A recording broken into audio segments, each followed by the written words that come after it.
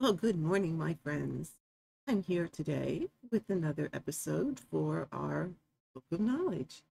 And today I thought we'd talk a little bit about another way to join linen. This is a more decorative join, and I have to show it to you to explain a little bit. So let's switch to the next, to where you can see the fabric that I have. So here we go. This is a more decorative join. Um, I first discovered this when I was looking at a bedspread that was made in hardanger embroidery, and it was wide enough to fit, I believe it was a regular twin size bed. Well, and it draped down the sides a fair amount. And it was like, well, fabric doesn't quite come that wide. And yet you could see really no place where fabric was joined. It wasn't obvious where it was joined. So a little more research, I discovered it was more this type of join where it really becomes part of your design. Or if you're doing, say, a band sampler, it can become a band in that band sampler. It could be used, for example, there's blackbird designs where you're joining two pieces of fabric together to make the block. You could use something like this to make it decorative in between. Or things that are blocks, like, say, the blackbirds. I think they had that flower series, if I'm remembering correctly. You could join all of those blocks in this manner and make it a little bit more decorative of a piece. You could stitch them as individual squares and then join them, because not only can you do the join in this direction with two pieces, you could also join it down here or up at the top, so that you could add on all four sides of that square. And I'll show you a little bit of how to do that. Now, the other thing you could do, say you're taking, or even, okay, I have in front of me hanging on my wall the Sheep Virtues by Little House Needleworks. And yes, I put them on a belt pull. However, if I were to have stitched them individually, I could have joined them in this manner. And here in the join, you could stitch a decorative border before you do all of this work to put it together. So that is another option.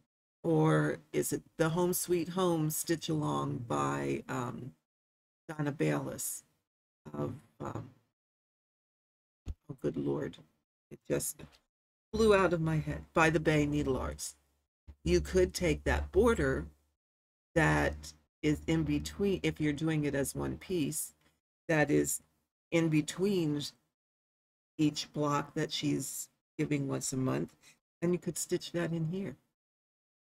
Okay, so this has some options. I was really fascinated with this, and I really do like it. So I thought I would share how to do it with all of you. So you flip it over, it looks the same on the other side too. So it's reversible. Okay. And really the bottom line to this is it's very much like a French seam that you use on men's shirts. Is really what it pretty much amounts to. So how do we do this is the question. So here we go. You take your two pieces of linen. Okay. Now I have already creased mine so that I can make this a little easier. And you can make this any width that you want. So you want to fold enough to make a hem so that you don't have a raw edge here on this side. And then you want to fold it up to whatever width to whatever width you want it. I mean, you can make this as wide or as narrow as you like.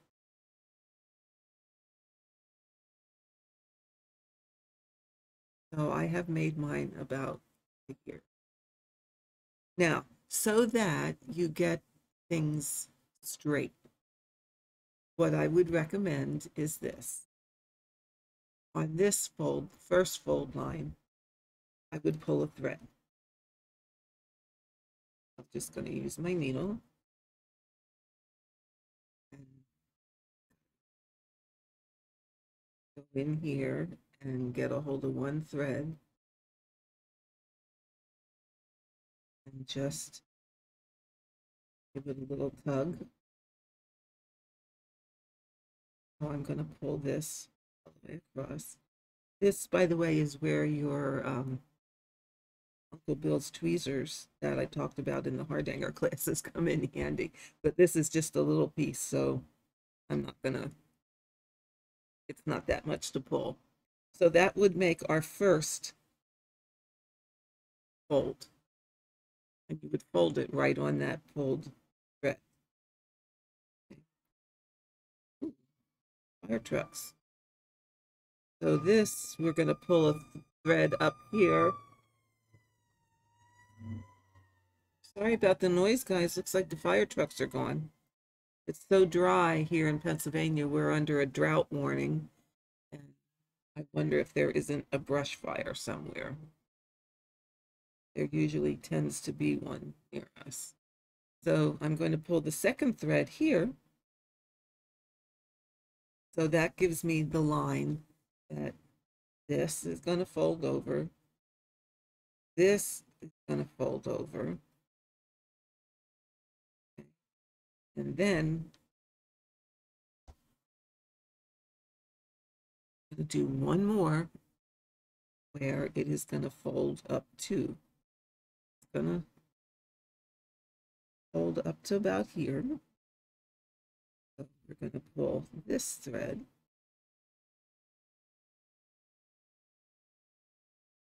I just think by pulling the threads, it makes it easier to match up your where you need things to be. Okay. So there we go. Now, here at this third pulled thread, you're going to want to pull several more because we're going to do that decorative hem stitching like I talked about in a previous video on hem stitching. So again, this portion here can be as narrow or as wide as you want it to be. For example, if you're using it in a sampler, you may want this rather wide because it can become a decorative border within your sampler. Okay, so it depends on what use you're going to use this for. You know, I will mention here that this is a good way if, for example, you cut your fabric a little too short for that sampler. That's a long sampler. This is a good way to add your fabric because you can add fabric. You can make a decorative border out of it and just incorporate it into that sampler. Now, you would do a decorative border on both sides, and I would probably for sure stitch something in here and incorporate that into the sampler that you're making. And if you're using this, say, to join blocks into one piece to make it one big piece as opposed to several little ones, then maybe you want this not quite as wide. I think maybe I pulled 4 or 5 threads here on this one, and then I have another sample where I pulled more. So for this and for demonstration purposes, we're going to make this, we're going to pull, this is number 2, 3, 4, 5. Let's just pull 6. Okay. And then after you have that first one out, We all know the rest of these come out so much easier when you can get a hold of them. What happens when you cut your nails shorter? You get hold of stuff.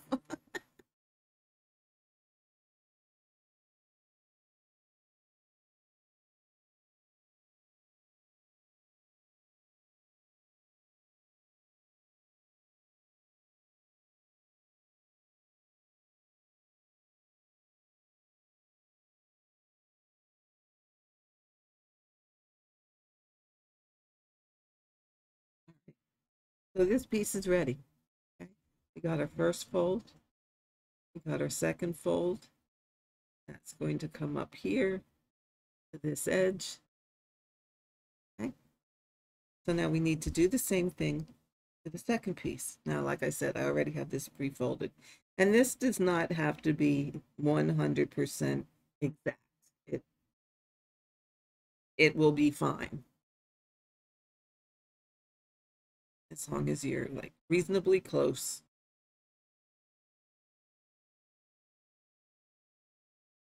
That's number one. First fold. I'm going to come up here to the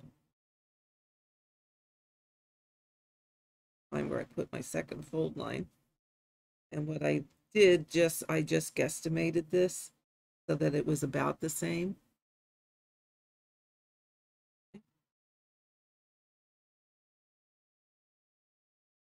Go in here and pull this one.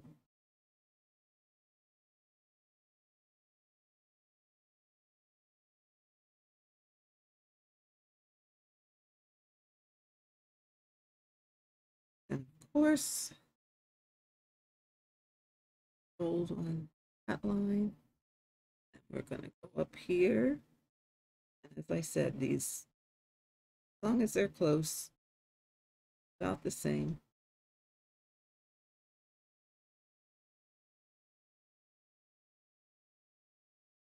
We'll go up here. And we'll pull. Well, first we'll stick ourselves with the needle. Then we'll pull.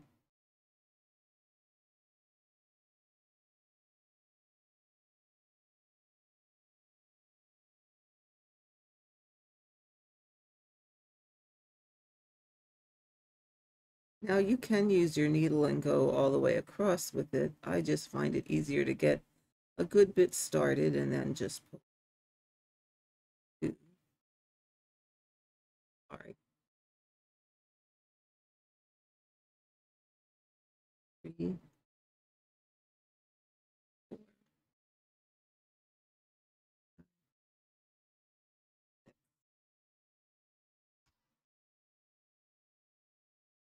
This is all the prep work on getting it ready.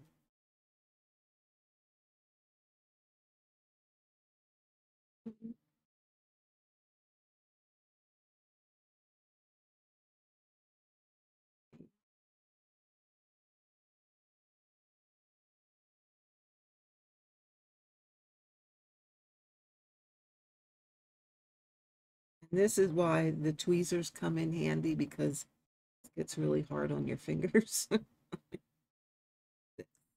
Okay, now we have all our thread pulled. So what's next? What do we do next? We got two pieces. They're matching up.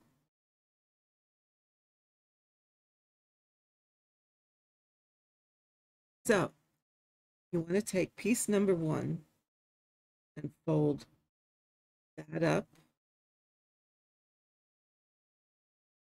and that up. Now what I usually do, not yet, but we'll just finger press that so that it stays folded. Then we're going to take piece number 2 and do the same thing. Fold it. Now, as I said, remember I said this is very much like a French seam on a man's shirt. So what you do is you take piece number one, or it doesn't matter, take one piece. You take the second piece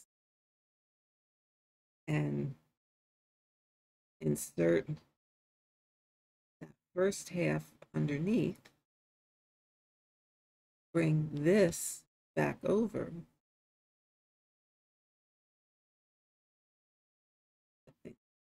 matched up.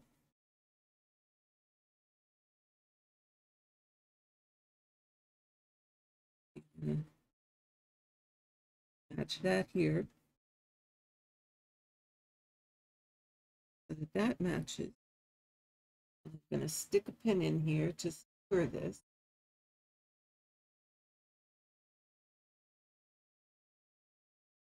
So that's one side.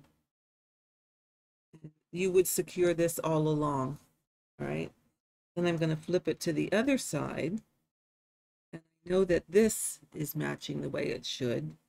So now I just need to adjust this other side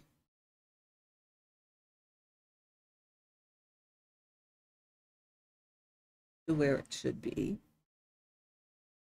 Okay, so now you can see both sides, right? And then I'm just going to pin this together for now. Needles. Oh, we all know how that goes. That's what you have handy, so that's what you use. Okay. So I'm gonna pin this together. And as you can see, everything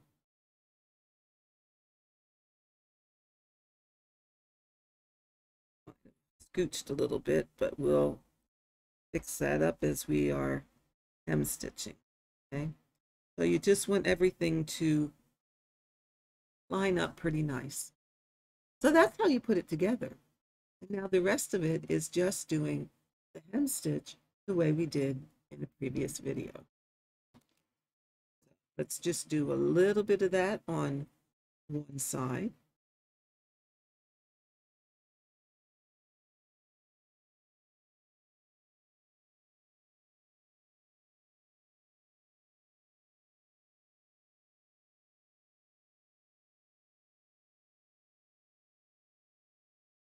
I am going to cheat. Use just a smidge of a knot. A little bitty knot. Okay. And I'm going to hide that knot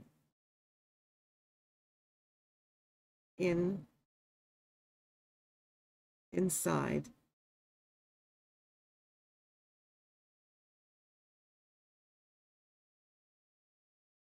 Tuck it in here where it's not going to be visible. And now you're going to do this just the same way as we did the hem stitching before. You're going to come up and you're going to grab 2 stitches or 2 threads or 4 threads, whatever your preference may be. And you're going to come down and you're going to go here.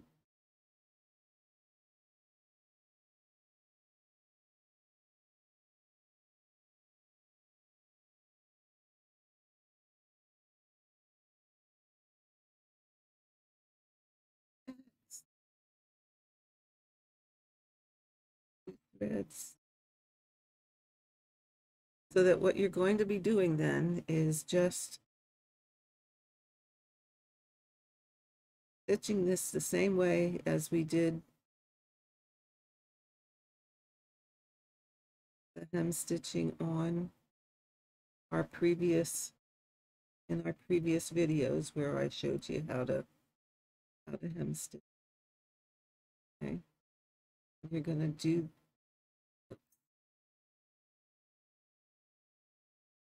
do that along the whole edge. And like I said, you can pick up along here any number of threads that you want. You can do 2. I think on the other one I did 4. I'm not quite liking 2, and since this is just a sample, let's look let's do 4 this next time. I think that's a prettier bundle. It gives it a little bit more definition.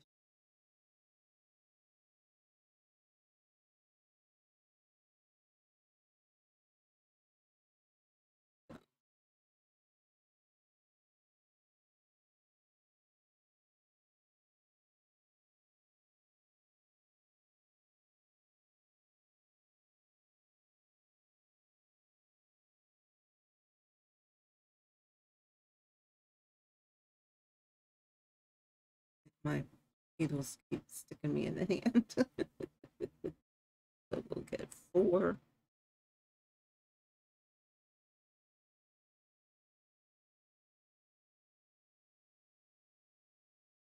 Yeah, I would do 4 instead of 2, unless your pattern is calling for more than that.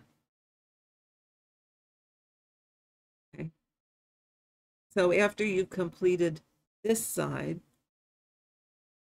after you've completed this side all the way up, then you just flip it around and do the same thing down this side.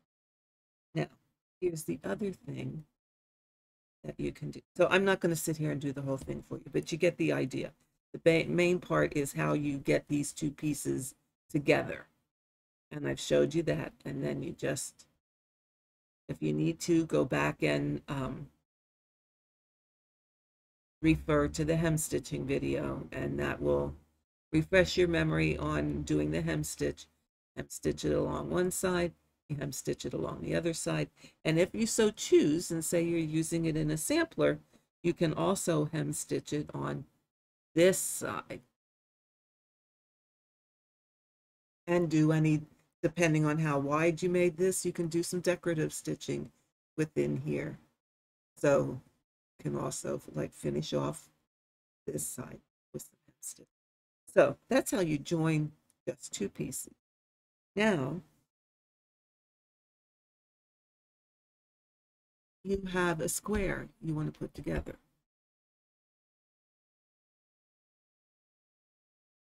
So basically, you do the same thing.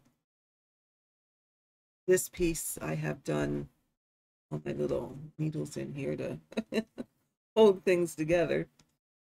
Okay, this piece I can show you where I hem stitched on this side. Now I'm going and doing this side to give it a little bit more decoration. I pulled more threads out and I did more hem stitching on this side, and this other half will be identical. But now I need to join this to this. Now this is going to be a little loppy because they're not the same size, but that's okay. I just want to get you the principle on how to do that. Get these extra needles out of here so I don't keep sticking myself. Now the other thing you can do instead of all the pins is just run a basting line up the center of this to hold it together.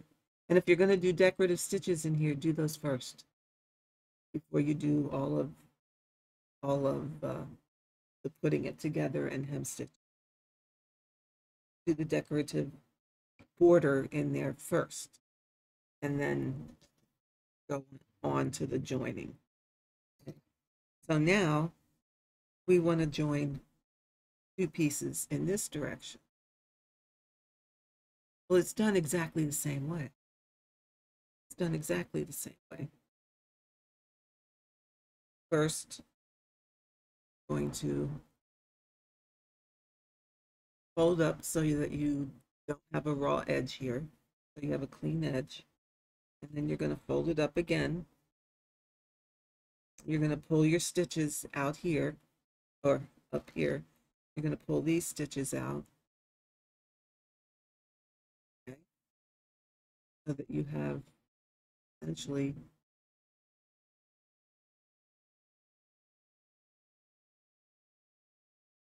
okay, I'm thinking a minute because we're going to pull this out too.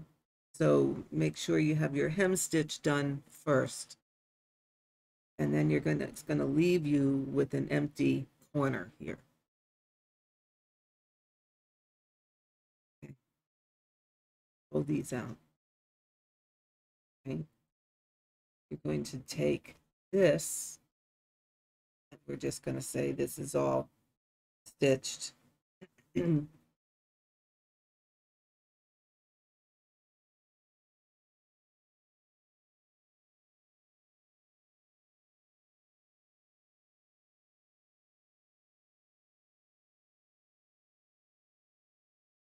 We're going to do the same thing with this edge.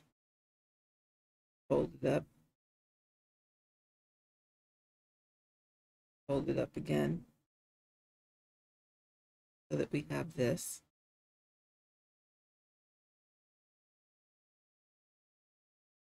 And then we're going to put these two together just the same way as we did before. Now, please note, this is going to be thick at this join, and this is going to be super thick here because of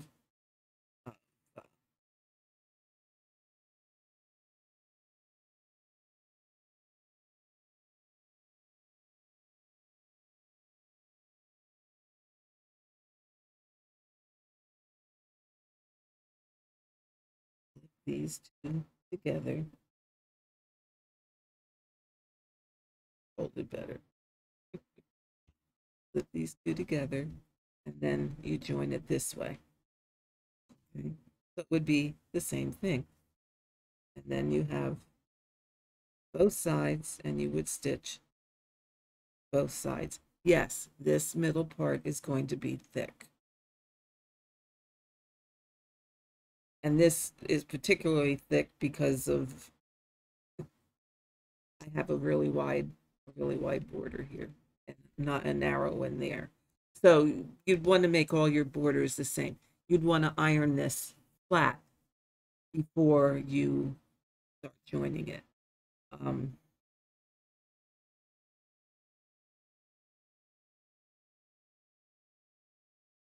You may even want to take some of this inside bulk away. Like you may want to cut some of this to reduce the bulk for when you're folding it up. I wouldn't cut anything that's folded here, but you may want to reduce the bulk a little bit. Since this is just practice piece, let's see what happens if I experiment time here, folks. So you'll know whether to do this or not. I'm not going to do it there, but I may just do it here.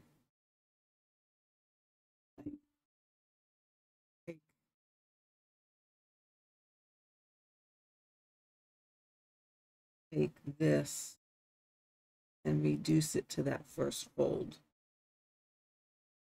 This one. Okay, we're getting into experimentation here, my friends. Because I've not done it this way. Let's just reduce that. And then let's just reduce this.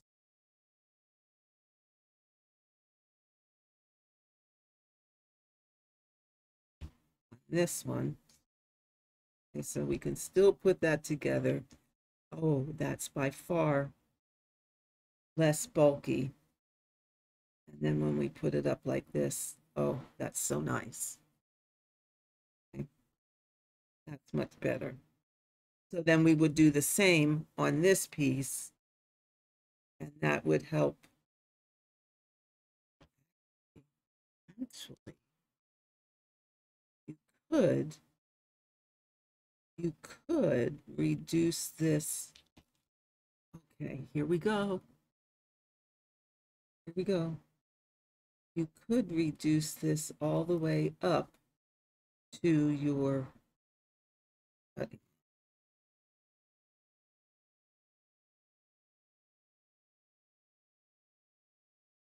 Again, this is just an experiment here, my friends.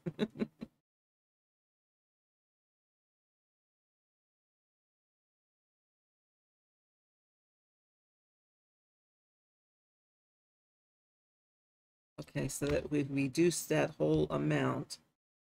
Put this back together. Fold this up and then fold it up to wherever. Oh, that certainly has taken a lot of that bulk away. So then, if you do the same on the piece that you're joining, you're dealing with a lot less. You're dealing with a lot less fabric, and the bulk is not there.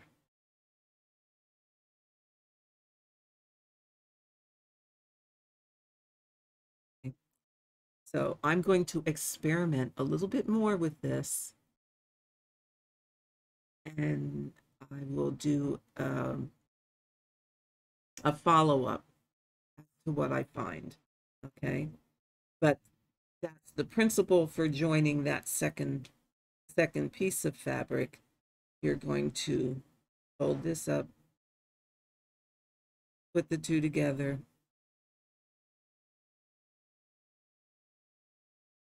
have one go one way, one go the other way.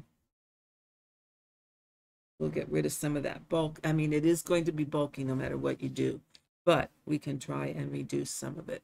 So I will do a bit of a follow-up on that.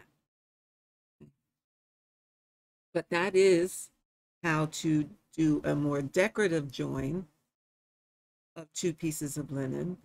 Like I said, you can incorporate this into a band sampler. You can use it to join blocks that you've stitched individually into one large piece. And I'm sure maybe you'll come up with some other ideas of how you can use it. So there you have a decorative join of two pieces of linen. So I hope this was helpful. I hope you enjoyed. And like I said, I will experiment a little bit more with joining this other side to get some of that bulk reduced and not affect the overall piece that we're trying to accomplish here. So look for a follow-up. So my friends, have a wonderful day. I will see you on the next video. Take care. And remember, the only rules in cross stitch or needlework are the ones you make for yourself.